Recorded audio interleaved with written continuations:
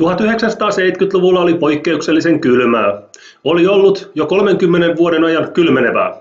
Silloin oltiin huolissaan jäätiköiden kasvusta ja lähestyvästä jääkaudesta. We can say with confidence that we are currently heading toward another ice age.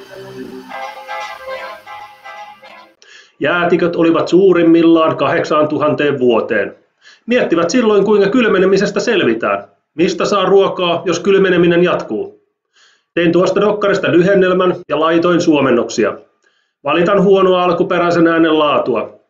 Kokonaisen dokkarin voi katsoa YouTubesta tuolla samalla otsikolla. Kertojana tässä on Leonard Nimoy eli Mr. Spock. Tästä lähtee. Climate experts believe the next ice age is on its way. According to recent evidence, it could come sooner than anyone had expected. At weather stations in the far north, temperatures have been dropping for 30 years. According to some climatologists, within a lifetime, we might be living in the next ice age. For the last 3,000 years, the summer temperatures have been getting colder, and at the same time, the glaciers have expanded.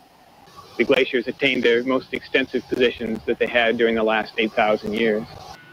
It is possible that we may enter into such a cold climate almost instantaneously in the very near future.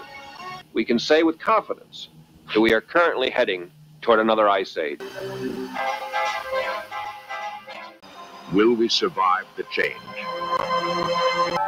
If an ice age is coming, what can we do to stop it? Nuclear energy might be used to loosen polar ice caps. Sea ice could be melted by covering it with black soot to increase the absorption of sunlight.